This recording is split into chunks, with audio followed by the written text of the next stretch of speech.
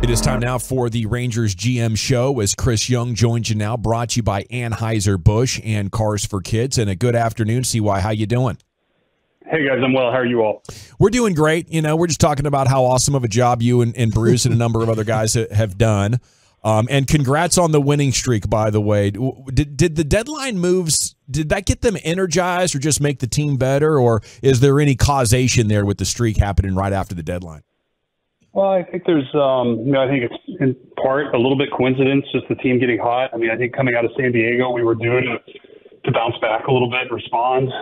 And then part of it is, injecting some energy into the team. And, I've been there as a player and, I think the front office signaling that we believe in this group and we added to the group to make the team better, I think is important. And they've certainly responded.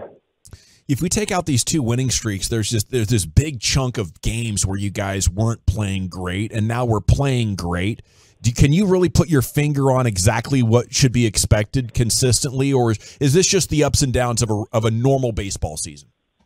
No, I think it's the ups and downs, and I think that you look at all the best teams in baseball. They've gone through similar stretches where they play really, really well. Then you have a stretch where you hope to play around 500 baseball or slightly there below. And then you get hot again and you come out of it. I think that's consistent with every team. And it's the way the season goes. Is you kind of divide it up into, thirds of the season. And you hope that 2/3 of the season you're playing very good baseball. And then that 1/3 where you have your down stretch, that you can come out of it. Most good teams find a way. So another injury. You guys are doing a great job of stepping up when some of these guys are down. Are we thinking maybe mid-September for Josh Jung? Is that a decent timeline? Yeah, we're getting more information today. I don't want to commit to a timeline at this point. I think some of it's going to depend on what we learn today coming out of it, and we'll go from there. But it's unfortunate. It does stink. I feel for Josh. Most importantly, he's having a phenomenal year. He's worked so hard to be in this position. And to go through this, another big injury for him, it's tough. But that said, this is what, again, good teams do. We have a lot of depth in our organization, a lot of depth on our 40-man roster, and some versatility with guys like Josh Smith and Zeke Duran who can step in and try to fill Josh's shoes. And at some point, we hope to have Josh back, and hopefully it'll be at a good time where he provides an added boost to us, down the home stretch at the end. We've seen some reports about a call-up for Jonathan Ornelas. Is there anything you can tell us about that? And what do you have in Jonathan there for maybe some Ranger fans that are unfamiliar with him?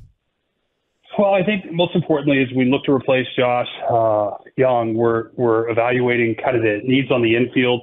Corey's still nursing his thumb injury, and so I think as we want to take that day to day, he's going to need some days off here and there to manage the pain on that thing. So I think that an infielder makes the most sense. For the short term, I think we'll evaluate over the next week to 10 days and kind of see what the long term needs are. See if it shifts to the outfield as Zeke and Josh Smith are getting more playing time on the infield. But for now, I think it's kind of prudent to call up another infielder, and so I think that's why we're leaning the way we are with the roster move. What are your thoughts on Andrew Heaney post All-Star break? He has been absolutely brilliant. He's already matched his most wins in a season, and with 9 for his career, he's got a consecutive scoreless inning streak going. What have you noticed from him? Well, I think Andrew, first of all, he's a competitor. He wants to be great. He's a veteran player who's had success in the major leagues before, and he knows what it takes, and he's motivated. I think that he's certainly probably wasn't pleased with the overall body of work up until these last few starts. And so he's been working hard and he's really responded as competitors do. It's why we signed him. It's what we've seen in him in the past. And we're thrilled that he's here. And now he's kind of putting it together at a really good time for us as an organization. And, when you get good starting pitching, it makes the bullpen better. It makes the offense better. It's really the key to success. And Andrew certainly knows that. He's stepped up. He's been wonderful, as have all of our starting pitchers this last time through the rotation. And the hope is that continues. I saw that Heaney said he noticed something with a mechanic, just slight tweak in Houston, and since then you couldn't score against him. Is it showing up in the metrics that you guys look at, like something he changed, or is that a coincidence? Well, yes. I mean, certainly it comes and goes for pitchers, and there are times where mechanically you're locked in, you're feeling great, and then times where you lose the rhythm, you lose the feel. I always compare it to a golf swing. I'm not very good at golf, but nonetheless, I know that there are no two times I play golf where my swing feels the same, and I think most golfers can probably relate. When you're locked in and you're feeling good, you know what that mechanic is, but it's hard to repeat, it's hard to maintain, and so it's no different than pitching. It's no different than hitting, and so there are times where you kind of find that rhythm, you find the timing, the tempo, and it comes out well. But those things do show up in small ways, and in the metrics, and we try to help, we try to assist, but ultimately the player knows when he's locked in and feeling the best and what that feels like. We can only make suggestions. Chris, is there anything else after the trade deadline that you can do to help your team, or is this the team that you're just going to have to ride it with and see how it all plays out? Well, there are no major moves. I think from here on out, every team is dealing with who they have internally, both on the 26-man active roster and the 40-man roster, and then within the organization. So, the best thing we can do is continue to coach, our players, get the best out of them, continue to develop from the player development side, and put these guys in the best position to succeed, and kind of help them be the best they can be. And then hopefully at some point somebody materializes as an option, whether it's in the bullpen or an offensive option, and helps the team. But at this point, we're who we have, the group we have is what we have, and we're excited to move forward with the group of players that we have right now. We believe in them. We feel great about our team, and we're excited for the next couple of months here. GM of your first place, Texas Rangers, Chris Jung, here with us in the GBag Nation. Well, speaking of some of the players you have, last week we got to celebrate the additions of Max Scherzer and Jordan Montgomery. They both made their Ranger debuts. Scherzer's, my goodness, what a bounce back for him, but what stood out to you about those debuts? Well, I think just the professionalism. They were really just such professional outings. They both gave up a couple runs early and then settled in and kept the team in the game, and both got wins because of it. With our offense, we believe we can score runs. To see those guys really just keep the team in the game, limit the damage, and then sure enough, the offense came through. It was really cool to see, and exactly what we expected.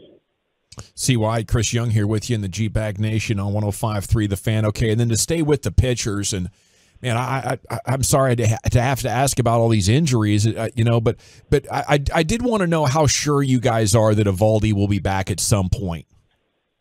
Yeah, Nate's trending the right direction. He had a little bit of arm discomfort there, and we think we've gotten ahead of it. It needed rest, and we've tried to give him ample rest, and he's feeling really, really good. And we're slowly building back up. We're being responsible with it, but we have a high level of confidence that he's going to be back back to his mid-season form. But we won't get that if we're not taking this one step at a time, if we're not building it back up responsibly. So it's really important that we play this, as fast as we can, but as slow as we need to as well. How normal are the number of injuries that you guys are getting? It feels really unlucky right now, and I salute you guys for doing everything you can to not have it bog you down and just keep treading forward on it. That's a great question. I really haven't focused on it. I think the beauty of our group has been that it's kind of a next man up mentality, that we really don't lose sleep over these types of injuries. They stink.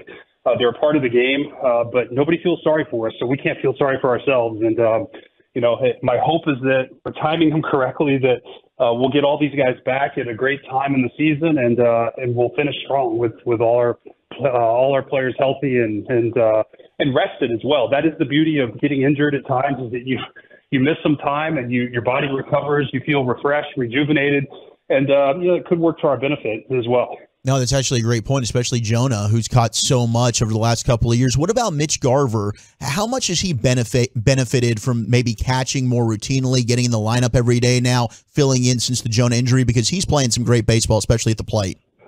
No, Mitch is really swinging it. He's a veteran player who knows how to play.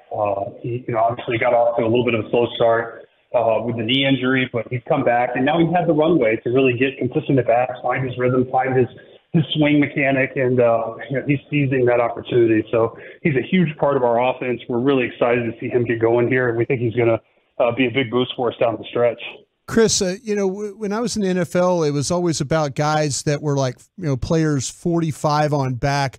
I was wondering, what do you look for in your bench players? What are there certain traits that you want to have with your bench players, or you want to set it up a certain way that you found will work best for your team?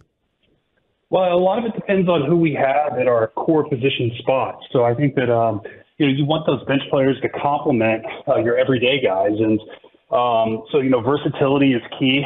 Mostly guys that can play different positions, that can bounce around and give you professional at bats and play professional defense. To where the drop off isn't huge when you need to give your everyday guys a rest. I mean, that's the main thing. But specific to any one skill set, I think it really depends on who your everyday guys are and complementing those guys to build a complete roster.